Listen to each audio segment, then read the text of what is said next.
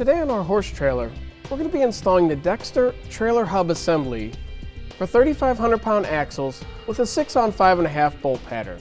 Part number 84655UC1. We'll first begin by removing the wheel from the old hub.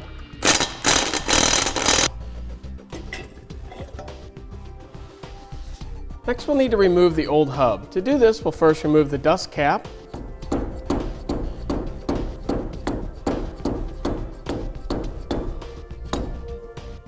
We'll then need to remove the cotter pin as well as the castle nut.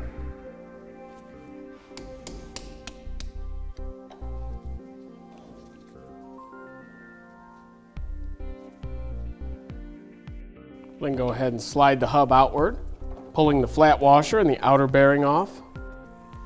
And then we can go ahead and pull the rest of the hub assembly off. Your flat washer, as well as the castle nut, will need to be reused from the old hub assembly. I like to put a new cotter pin on, but you could reuse this one. Now we'll go ahead and take a couple paper towels and clean off all the old grease from the spindle. Now before we can assemble our new hubs, we're going to need to pack the bearings with grease. Put some grease in the palm of our hand, and then we'll work the grease into the bearing so that it comes out the top side here. Go ahead and continue working all the way around. We'll go ahead and pack the outer bearing using the same process. Now we'll go ahead and add a little bit of fresh grease here to our spindle. We'll then go ahead and put some grease here on the inner bearing race. Then take the larger bearing, which is the inner bearing, set it down into the hub.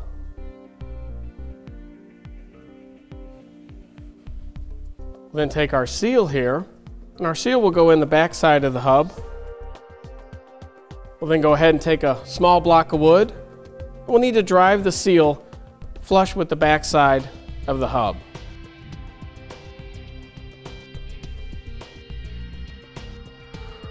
Now we're ready to slide our hub into position on our spindle.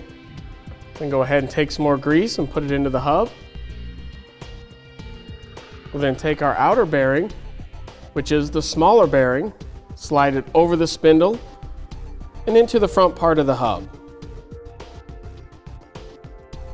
We'll then go ahead and take our flat washer, slide it into place, followed by the castle nut.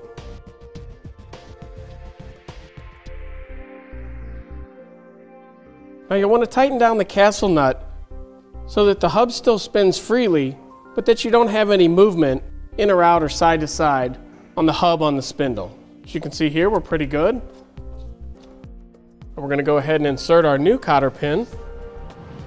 Our cotter pin in place, we'll go ahead and bend it up so that it can't come back out.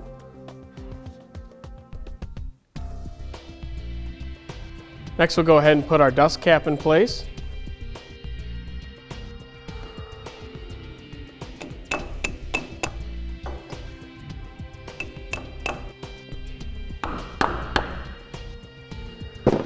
Now with our dust cover back in place, we can go ahead and reinstall the wheel and put the new lug nuts on that come with the hub assembly.